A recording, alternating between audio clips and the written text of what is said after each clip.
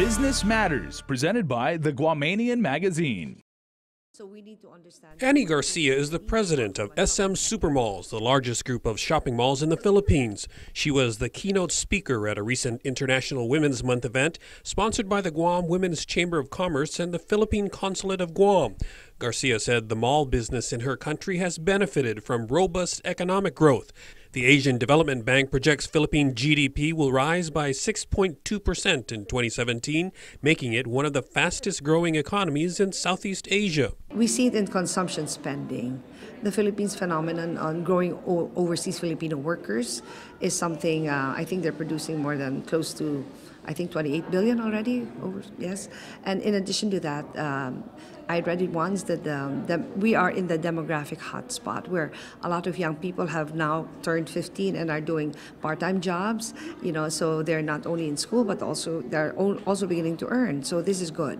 Garcia joined the company in 1989 to run the second SM Mall. She rose through the ranks to become president and now oversees a total of 60 malls. We have a lot of competition. We want to also stay ahead, and in doing that we have to innovate. We have to look outwards and see what else, other services and other merchandise we can bring to our people, but we have to give our own distinct SM service levels to the customer so that we become their preferred mall.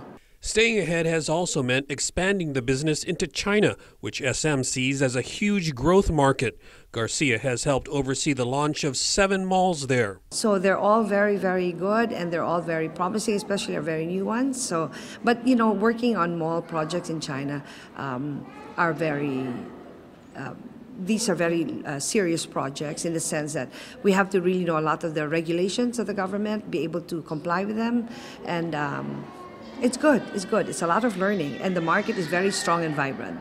Garcia says a lot of work goes into deciding where and when to open a new mall, and its success rides on paying attention to every detail. We do our studies and we find out what is the daytime population, what is nighttime population. We have migrants from different provinces and municipalities that come into that city, so we need to understand too what it is that they need and want from a shopping center. So we make our studies, and when we go, we also go and visit all the outlying provinces and all the outlying municipalities. Of course, very importantly, is to get to communicate and to get engaged with local business people. Sometimes they see us as a threat because we're big, but then again, we like partnering. We like making sure that everybody wins. But in this new age of technology, is there a new threat to traditional shopping centers? What has been the impact of online retailers like internet giant Amazon.com? We see online to be complementary to the brick and mortar. We don't see, of course, we have to pay close attention to it because it's a new avenue of growing the business, but we want also to be part of it. This is something that we take very seriously. That's why even on our own, we are working on our own online. We want to be there for the Filipino market, whether you are physically able to go to the mall or unable to because of business and or schooling or something. Our services should be able to reach you at home at any time of day. So this is something we're working hard on. Some of our own SM companies that are direct, they are, let's say, like Watson's, they already have their own. So the business is ongoing. Garcia said when she first started out in the business nearly 30 years ago, she never expected to become president, but has enjoyed every minute of the journey, and she looks forward to continuing to build places for customers to enjoy. I love shopping.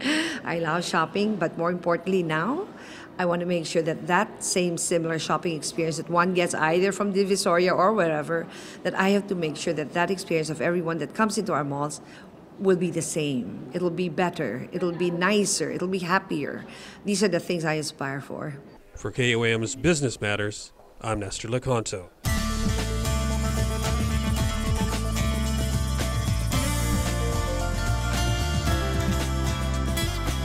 Business Matters, presented by the Guamanian Magazine.